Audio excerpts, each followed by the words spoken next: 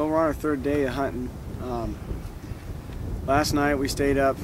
We got up above some elk. We could see 2 herds of elk off each side of this ridge we were on. There was a 6-point with a dozen or so cows on the one side. The other side had a real nice 7x6 bull and some satellite bulls. He probably had 30 or 40 cows.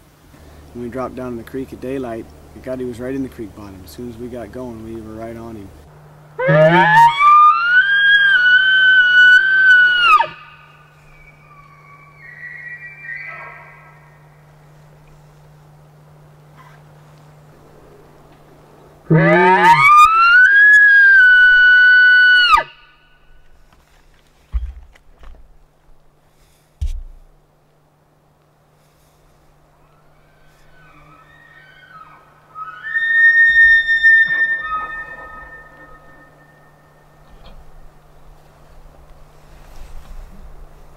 On the headset, I took one of the deals off the ear, and so I'm listening through my ear and through the headset, and I bugled again, and when I heard him bugle, I thought, God, it sounds like he's right behind me.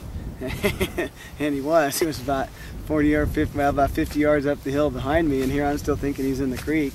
And so the whole time Jason had kind of backtracked to get around on him. Well, heck, he'd come right down towards Jason, and we kind of caught us both off guard that he had circled around us completely. And I don't know how he ever got out of the creek without us seeing him, but he did. And so then I grabbed the camera off the tripod, and I had cords and crap going everywhere. At that point, we figured we better just leave him alone. So we did, because he wouldn't bugle back no more. And since he wouldn't answer no more, but his cows were mewing and this and that, we thought we'll leave him alone, give him a day or two. Now this ridge right up here, this is the ridge Jason and I used to come off of to hunt this country. When you get back up here towards the left, back up in there, on the other side of that, the canyon on the other side isn't as deep up there as it is obviously down to the right. But from up there, it's only about probably 800 to 1,000 foot drop into another canyon, and up the other side of that is a road.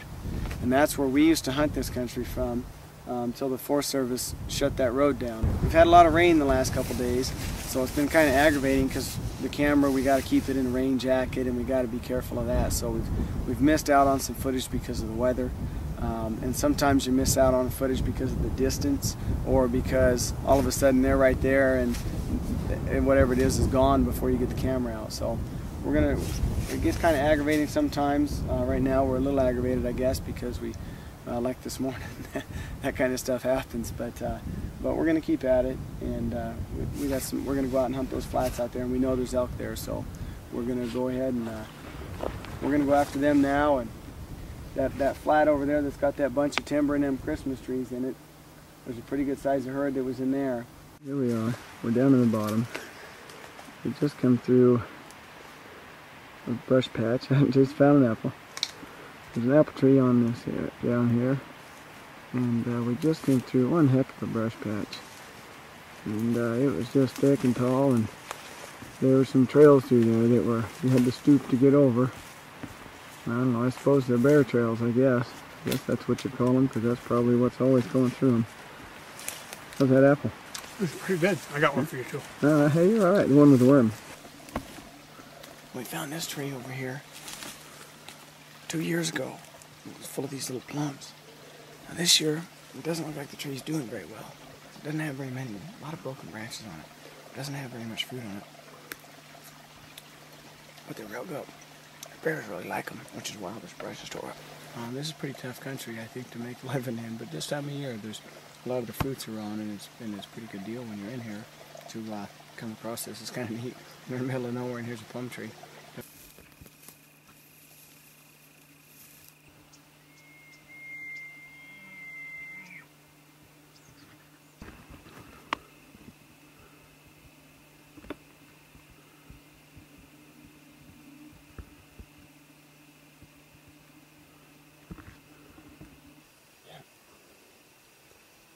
Joe. There he is. They got you. I have to become a vegetarian. I keep doing stupid shit like that. They were going down that knob, and I knew that it was bare open. I couldn't do nothing. Right. But I know when you get around that knob, there's a bunch of that Christmas tree size stuff. Yeah. And a lot of times they'll go out this ridge and feed out in there. We've watched them do that the last couple of years in the evenings, you know. So I thought, well, my best chance is to get over there. Well, I could hear him bugling on the other side of the ridge. And then pretty soon God, it sounded like he was farther and farther away.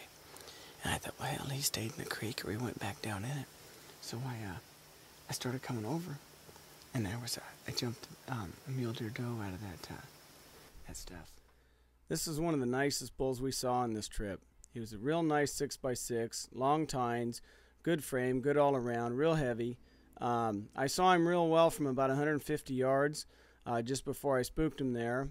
And what I did was I got in and I had a couple does bedded down, mule deer does bedded down between the elk and myself. And I spooked them and they spooked the elk, and they went out. They were about 400 or 500 yards away from us right here. And it was kind of a neat thing to sit and watch from a distance. We got some pretty decent video, although they were a ways away. But he was a real good bull. I mean, he'd be one you'd tickle to get.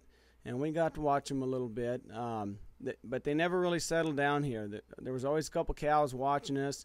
And after a while, they went on their way. But it was still neat just to watch him. But as you can see in the video, he's a pretty nice bull. He's not a monster by some standards, but he's an awful nice public lands bull. You can really see the diversity of the canyon here. We go from really dense timber and a lot of underbrush to where it's just wide open, almost plains-like, and it at times makes it really, really tough to sneak up on. Like Joe said, we're several hundred yards away, and we can see him clear as day. And we were just kind of in grass, watching him for quite a while before they took off. But sometimes it's just really hard to get up on him. When you get in a deal like this where you just spooked him, there's really no way you're going to be able to bugle. He bugles here a time or two, but you're not going to be able to do much but watch him. And I had already messed up, and all you can do then is get a little footage, enjoy the show, but there's really nothing you can do between the openness and the fact that you spooked him. That's about it. But it's still neat when you see this stuff, even when they get away. But doggone, where else can you see this? This is really something, and these are the things you remember on a trip like this.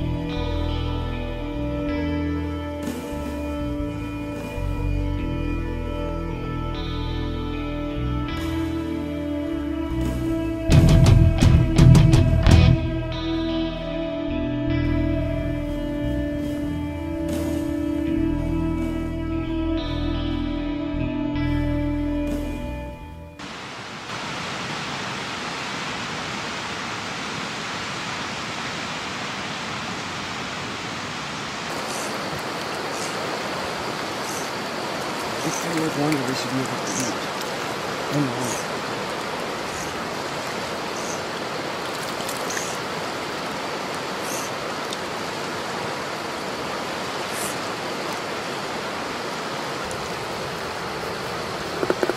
You know, if we ate them, they could be otter pops.